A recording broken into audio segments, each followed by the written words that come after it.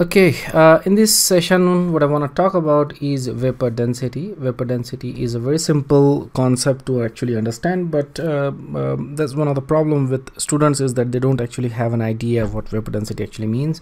That I think one of the reason for that is that in most books it is not explained with the idea that you need to kind of explain it to students who don't understand a lot of the chemistry. All right. In most books, vapor density is just given as like a paragraph, and then there is a direct formula about it. All right, and students have no idea where this formula actually comes from. So what I'll try to explain here is how what the actual meaning of vapor density is, how do we use it, and then how do we actually get the formula for vapor density the way we use it. All right. So vapor density usually is just represented by VD, so that's what we're gonna use. Okay, I'll start with the definition of vapor density. Vapor density of any gas, all right, is equal to density of any gas over density of hydrogen gas. So it's basically, if you look at it, it's a ratio of densities. All right. So you take a density of whatever gas you are trying to measure, and then you take the density of hydrogen gas, you take a ratio of that, and what you get is a density of this gas. All right. So let's say, for example, you took oxygen as a gas. All right, and the density of that oxygen gas is going to go into the numerator, density of hydrogen gas is going to go into the denominator, and that's about it. And so this term is actually constant. All right, so we know the density of hydrogen gas, or we can just calculate that very easily, and then we get the vapor density.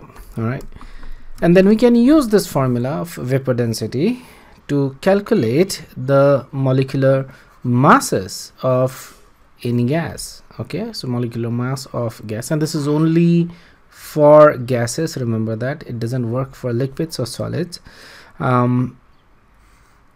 So molecular mass is basically, in this case, is vapor density of that gas times 2. All right, so we'll see how that actually goes along in this particular case.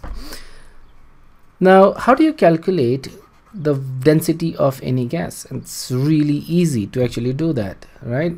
We know density is mass by volume, so what I can do is calculate the mass and volume of that gas, and that will give us the density. All right, we can do this for any gas and for hydrogen gas. All right, so for convenience, actually we can take volume as 22.4, right? 22.4 liter.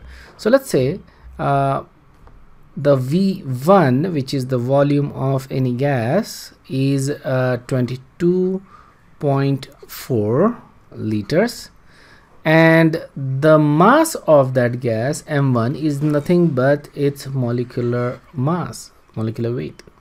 Okay, same thing for hydrogen. If we take V of V2, that's for hydrogen, and we take the volume as 22.4 liter. All right, and M1, sorry, in this case M2, that is going to be molecular weight of hydrogen, which is 2.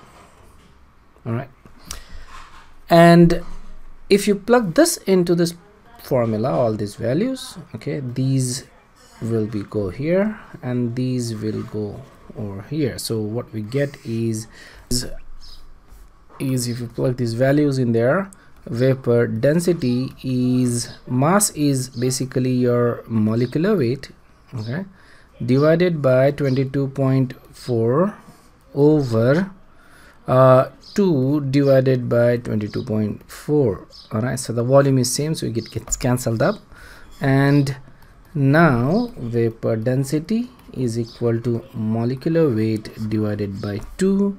What that means is that molecular weight is equal to vapor density times 2.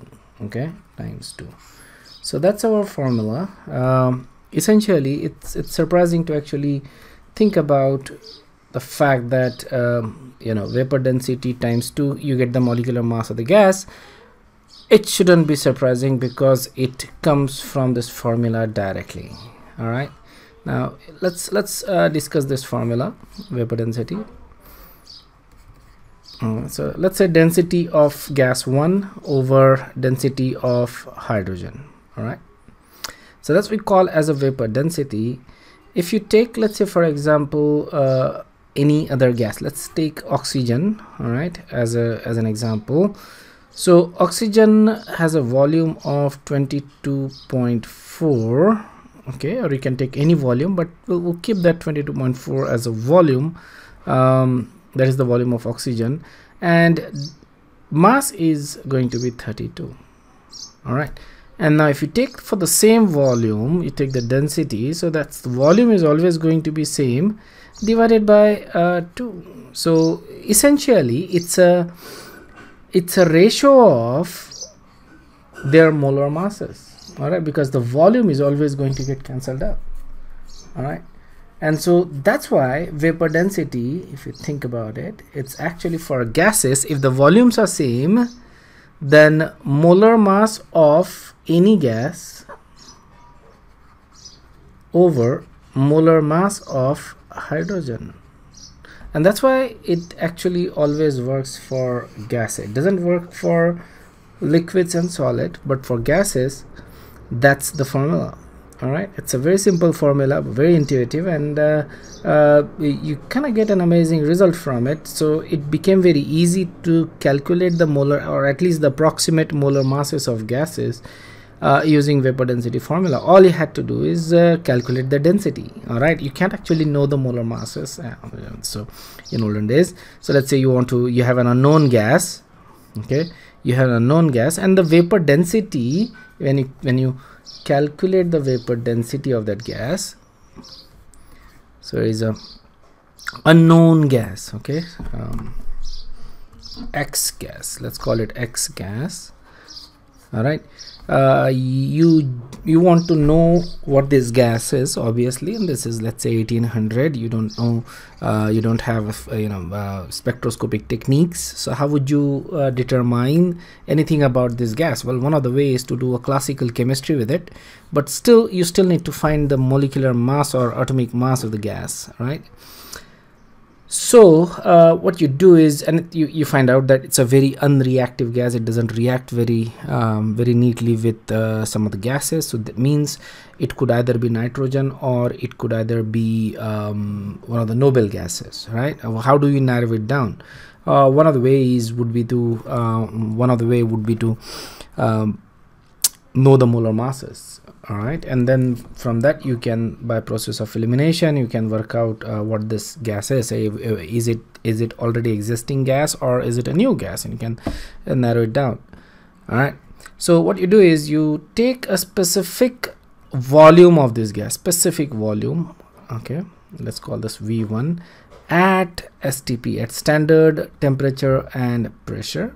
All right, you take a specific volume and then you weigh it. Okay, similarly you do the same for hydrogen. All right, and now if you're doing this for if you're probably doing this on a regular basis, you already know what the volume of the hydrogen gas, what the mass of the hydrogen gas for the specific volume is going to be. All right, so you do this for hydrogen gas, and you use V of H2, V of H2, okay, volume of hydrogen gas at STP at the same conditions you want to do, and then W, weight of hydrogen gas. All right, and so you find that out. So this is going to give you, this is going to give you density 1, and this is going to give you density 2, right? And now you just find out the vapor density, rho 1 by rho 2, and then once you know the vapor density, you can simply double it, and what you get is, so let's say the vapor density is 14. All right, vapor density is 14. So what do you think the gas is? Well, the gas is going to be nitrogen gas. All right, because molecular weight of the gas is 2 times vapor density. Okay, and so that's why it is going to be a nitrogen gas. So if you know that that nitrogen gas is actually, and so intuitively you can figure this out, that if you take N2 gas has a molecular mass of 28 and hydrogen gas has a molecular mass of 2. All right, so if you look at the density ratio of these two, nitrogen is 14 times heavier than hydrogen, and that's why this formula will always work. All right, at least approximately you will get the correct answer. All right, so think about these formulas. I mean, it's not a difficult formula to actually understand. If you think about, let's say, take another example, O2 is 32 and hydrogen is 2. So you think about it, O2 is 16 times heavier than hydrogen gas. All right, and so that's why molecular mass of O2, okay, is going to be 2 times its vapor density as compared to or with respect to hydrogen, isn't it? So that's why these formulas will always work. All right,